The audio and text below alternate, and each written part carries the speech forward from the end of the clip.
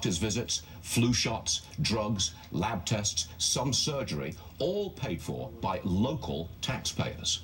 Now, all illegals, of course, can go to the emergency room. That's the law. Right. You're sick, you go to the emergency room, they got to treat you. Anybody can. Anybody can do that. So now you add on top of this the free coverage that's given in some counties in America, and you've basically got healthcare coverage for illegal immigrants being paid for probably by middle America. Of course, because there's so much federal money to the states. Hillary Clinton has now come out for adding illegals to Obamacare.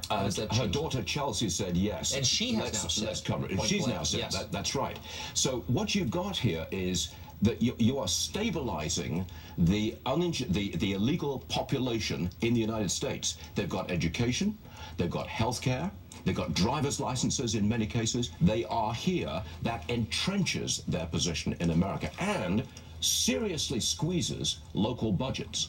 You want to build a new road, you want to build a new bridge, and yet you've got to pay for illegal health care coverage at the same time. You're getting squeezed from all sides here. Such a good point. It's suicidal. The politics of this, to me, is that most of these counties are Democrat-run. Of course. I think the Democrats are buying votes. They're buying the Hispanic vote with somebody else's money. Of course. That's my political interpretation of what's going on. Well, after health care and schools comes voting. It'll happen.